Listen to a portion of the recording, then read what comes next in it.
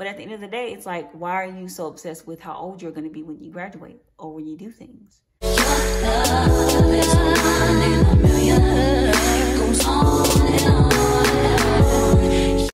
What's up, y'all? It's Leah with the Y, and in today's video, we're going to be talking about my college journey, how I got to where I am now, all the obstacles I faced, and just give a little bit of advice as to people who are for people who are thinking about going to college. But before we get into this video, be sure to like this video, share this video, subscribe to my channel, hit that bell and press all so you can get all my post notifications. That way you don't miss a single video. Okay, now that we got the pleasantries out of the way, let's get into my journey to college. All right, okay, so boom.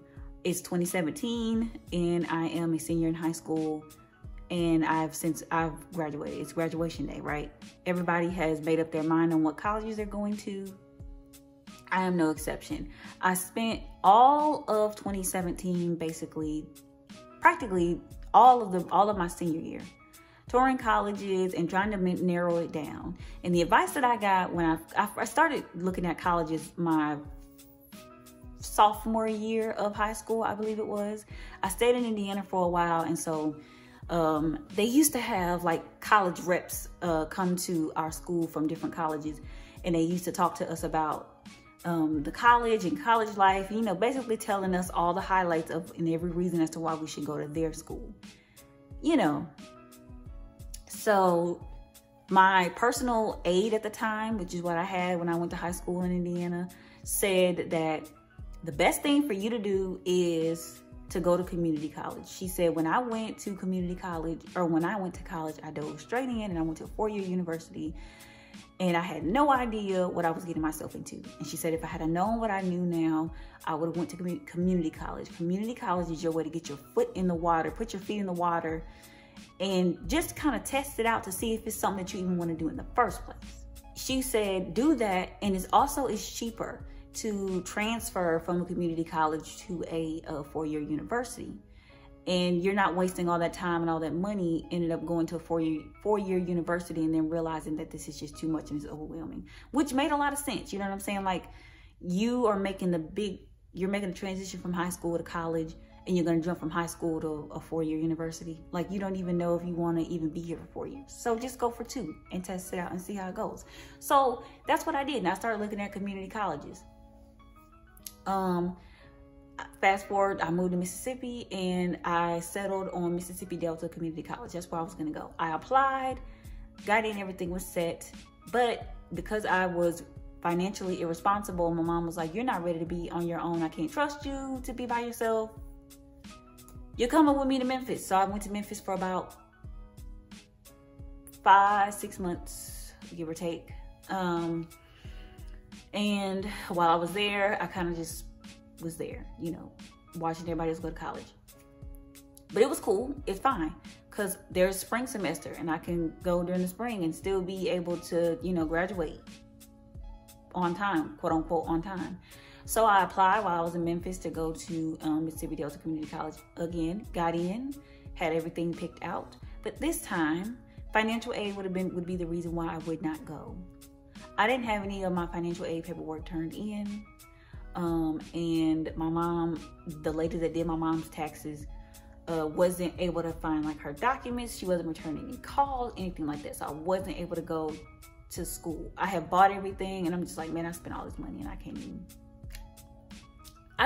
you know, I can't even go. So yeah, that happened. So I set that out, right? Now I'm here, I'm depressed because I'm like, what am I gonna do? You know what I'm saying? I'm 20. At this point, I am, okay, I said I was 19 when I graduated. At this point, I'm like 20, 21 years old. What am I going to do? You know what I'm saying? Like, what?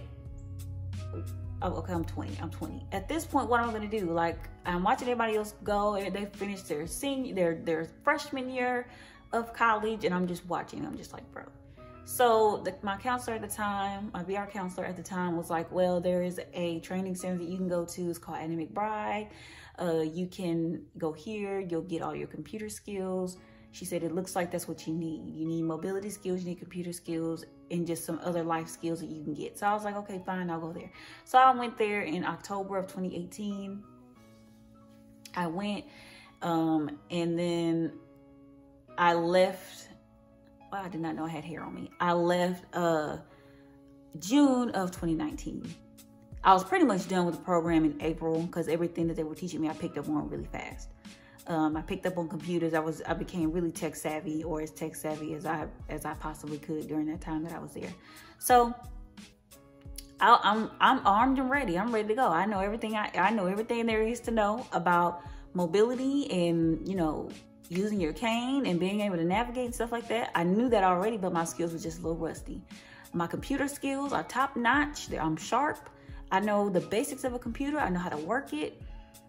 Once I figure out how to work, you know, different kinds of computers, and I figure out all the keystrokes and stuff, it's over, you know? So I'm good. I'm straight. I know how to use JAWS now. I know how to type adequately at a decent speed. Like, I'm straight. I know everything there is to know, you know? So I decided that I wanted to go to work, and then I changed my mind and said I want to go to college. I applied with the VR services in Tennessee. And, you know, after telling my counselor that I wanted to go to college instead of work, she tells me everything I need to do, which is pretty much the same thing that I had to do when I was in Mississippi. So I pick out a school, I research schools, and the school that I'm going to now, Nashville State Community College, popped up. I don't know what drew me to them, but I'm just like, okay, I'll go here. Honestly, I was trying to get away from home, and I wanted to go stay on campus, but the way it was set up, it was more of like, they don't have on campus, like, living quarters. You have to buy an apartment, which VR would have paid for, but I didn't. I was like, you know what, that's gonna be that's gonna be hassle trying to get up there, trying to get transportation and get everything, so I'm just gonna do it at home. COVID happened, right? So now all you can do is do things online, right? I was gonna do the spring semester at NSCC.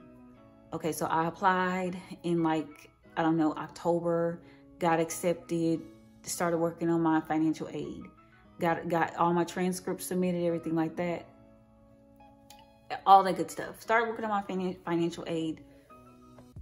By the time I submitted my financial aid, it was a little bit too late, and they were not able to process it, and I was purged from my classes because I had an outstanding balance that I could not pay. So that happened, okay? I ended up sitting out the spring and summer sessions because I was gonna do summer sessions, but then I was just kind of like, nah, I don't want to do that. So I decided that I would go and reapply again because I had to. Now at this point, I've reapplied to college before this last time. I reapplied to college 3 times, got in each and every time, but something always kept me from going. Something was always hindering me from going. So this time I was just like, you know what? If this don't work, I don't know what the fuck. You know what I'm saying? I don't know. So I apply, I get in, right? I submit my financial aid. I think I applied in like March or April. I submitted my financial aid like early part of 2021. So early part of this year. I submit my financial aid. I do all that good stuff. Then I had yet another balance because of, like, I had to update my residency and stuff like that because I was moving and whatnot. I gave them my sister's address, and they were like, okay, you need like proof to say that you were a resident of Tennessee. I didn't know all that at the time, but I had a balance, and they had dropped me from my classes temporarily. So, oh my God, I'm like, oh my gosh. But I was luckily able to get re-enrolled, and I start school next week. So everything that was hindering me before doesn't hinder me now.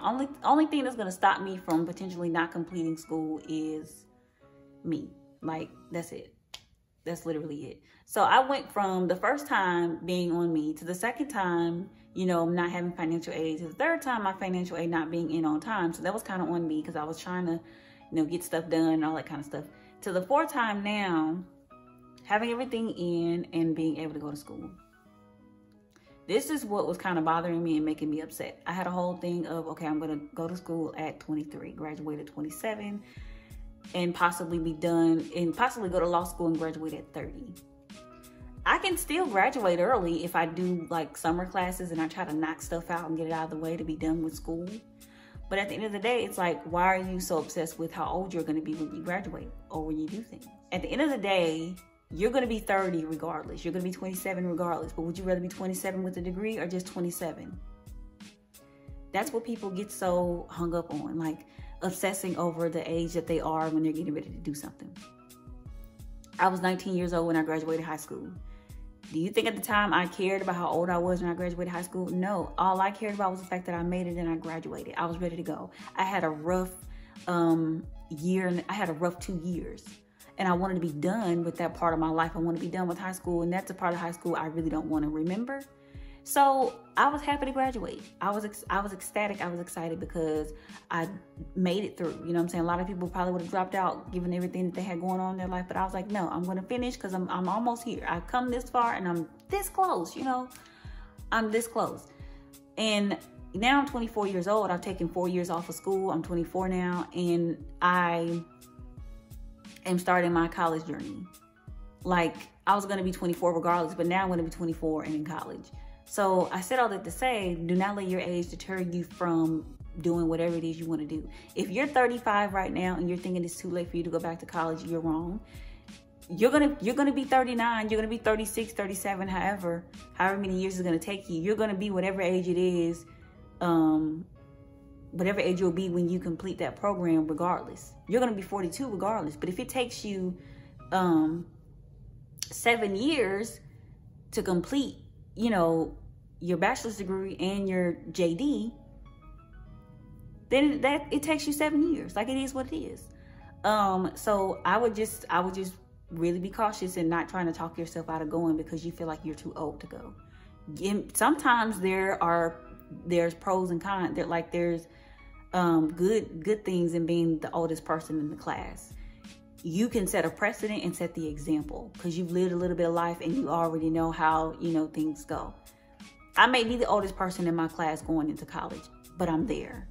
You know what I'm saying? And that's fine with me. As long as I'm in school, I really don't care how old I would have been, how old I am. So, yeah, but that's my college journey. Very crazy journey. Like I said, I went from, you know, applying to not being able to go to applying, and now I'm able to go, and hopefully this will be smooth sailing.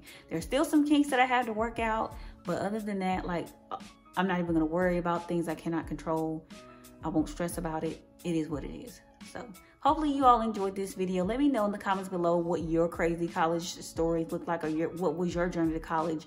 What did your journey to college look like? Good Lord. Be sure you like this video, thumbs up this video, subscribe to my channel, and hit the bell so you can get all my post notifications. And I'll see y'all in the next one.